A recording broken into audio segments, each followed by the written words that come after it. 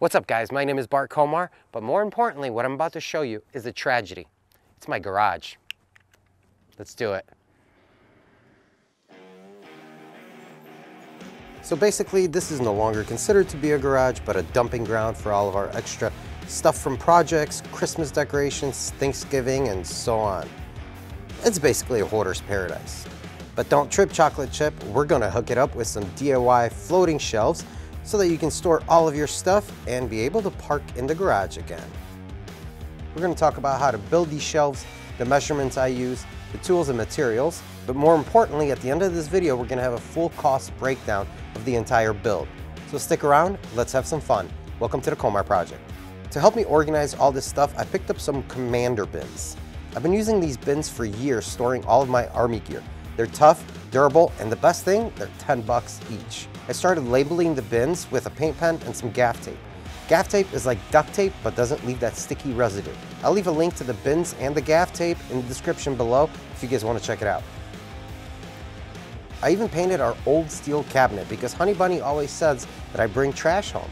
Now it's not trash, it looks like treasure to me because it's black and it's cool.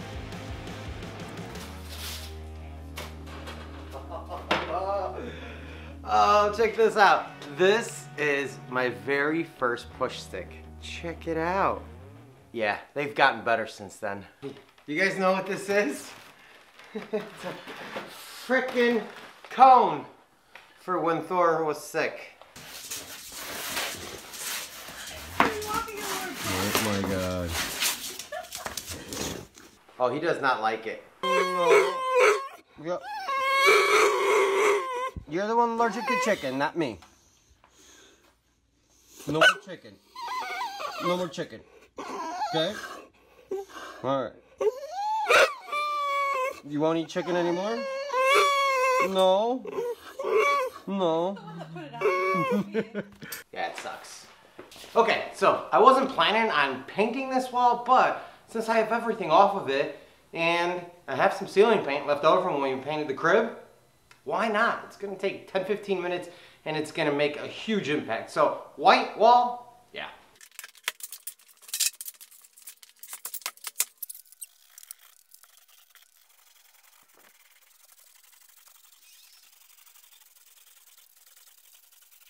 Okay, it's finally time to put up the shelving, what we're all here for, because they're floating.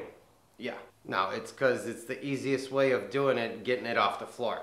And to mount everything, we're going to be using these two brackets. This is an 1.5 by 1.5 angle iron. It's got these very, very handy holes.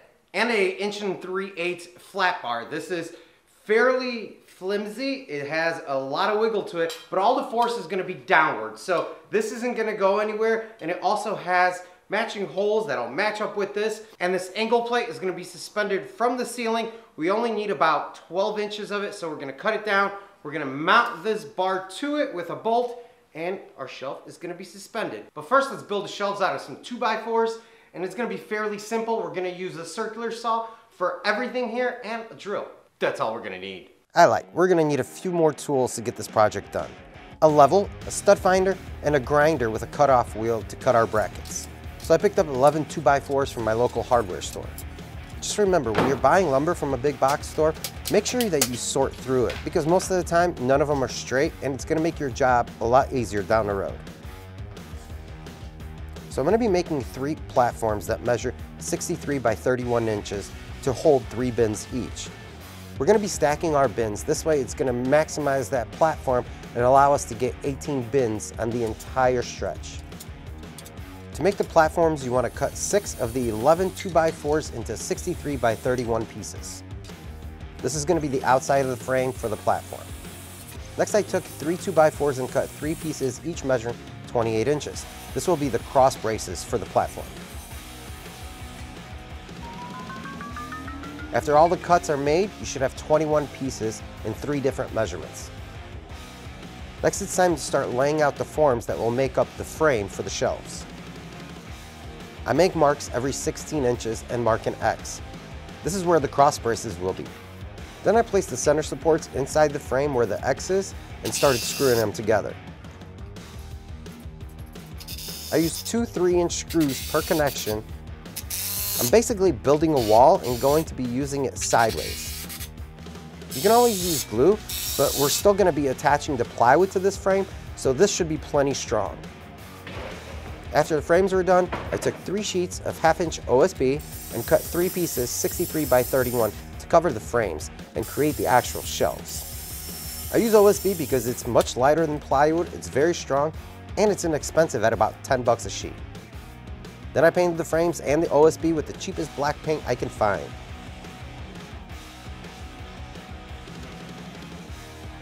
Now remember those 2 2x4s that are left over from the original buy? Well, these will act as supports for the brackets. It's going to distribute the load over a 16-foot span and not put too much pressure on any specific joist. Then I placed the 30 inches from the wall and had Honey Bunny hold it with a level while I drove in the screws. It's just much easier with a helper, unless that helper thinks that the level is actually a lightsaber. Hold on, I'm trying to balance all this stuff. Babe? All right, babe. I'll call you when I need you. I'm gonna go for a run. You gonna run your jeans? No. Better hurry up, make that run quick. 6-minute mile. 6-minute mile. The funny thing about that is she could probably do it. The last time I did a 6-minute mile, I don't think I ever did a 6-minute mile. But getting back to the build, I cut the angle brackets into 16-inch pieces and bolted them to the 2x4s using 2-inch long 3/8 lag screws.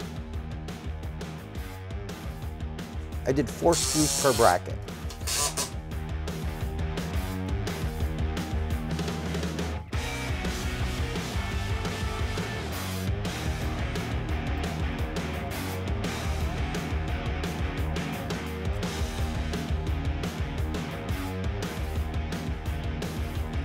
While Honey Bunny held the back of the form with her lightsaber, I was able to go around and screw it in using 3-inch screws, and used 1.5-inch lag bolts to secure the flat bar to the frame.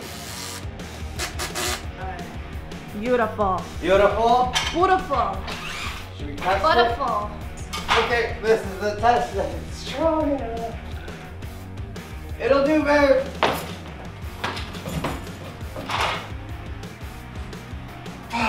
Oh, that doesn't count. I gotcha. Oh, you're so tough. Oh my goodness. After the Colmar weigh-in test, we did the same thing for the second and third platform, screwing them all the way around to the walls.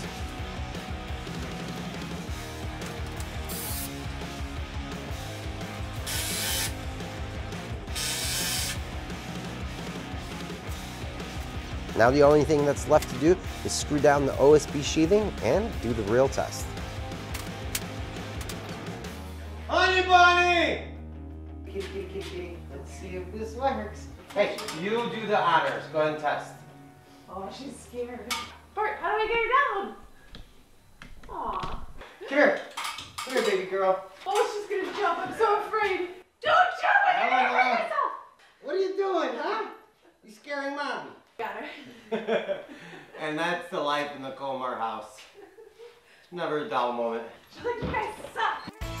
With that rescue, I earned a lot of man points with Honey Bunny. Guys, remember, you always have to impress your woman, especially if she's way out of your league, like in my case. I went on Amazon and found this bike rack for 60 bucks.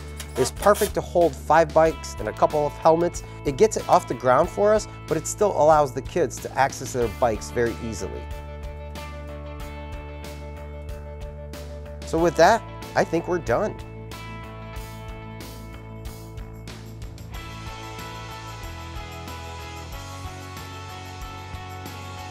So there you go, guys. The floating garage shelves are finally done, and we can actually park in this garage.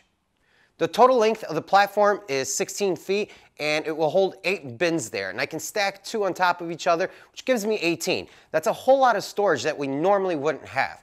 And the best thing about building something like this is you can build it any size you want to fit your garage or the bins that you're using. So the possibilities are endless. So now let's talk about the cost of this entire build. Okay, breaking it down, we had 11 2x4x8s, and that was 30 bucks. 3 sheets of 1/2-inch OSB, another 30 bucks. 2 angle brackets, 14 bucks. 6 slotted flat bars, 42 bucks. a gallon of cheap paint for 20 bucks. And the bolts, screws, and miscellaneous like washers, things like that, I put that in at 30 bucks because you probably have that stuff laying around and you might not have to purchase it. So that's just a rounded number. And that brings the grand total to 166 bucks. So you can totally knock this out for under 200 bucks and do it in a day. And if you're interested, I'm gonna have a link to all the tools and materials that I used on this build, and maybe that'll help you out. If you picked up some useful information out of this build or just enjoyed watching the video, I'd love it if you considered subscribing. Your guys' support means the world to me and lets me build fun stuff like this and useful stuff like this. Thank you so much for joining me in this experience. I'll see you guys next time.